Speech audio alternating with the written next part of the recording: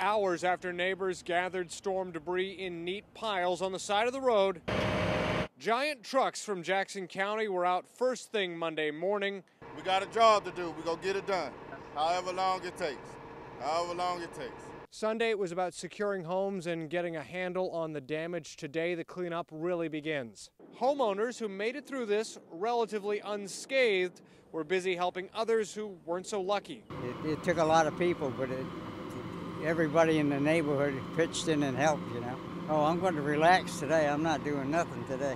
More work remains around the neighborhood. You can see tarps over roofs, windows secured. At this house, the storm peeled off the brick facade and warped the back porch. Across the street, a giant tree still blocks the driveway to this home. And a block away at Jerome Cole's house, his new roof needs some work. Mostly try to clean up a lot of loose debris and stuff, and calling someone to come to repair the. I just had a new roof put on. Oh, it looks last week. Jackson County's EMA director says 16 homes were damaged by Sunday's EF1 tornado. Chad Petrie, WKRG News 5.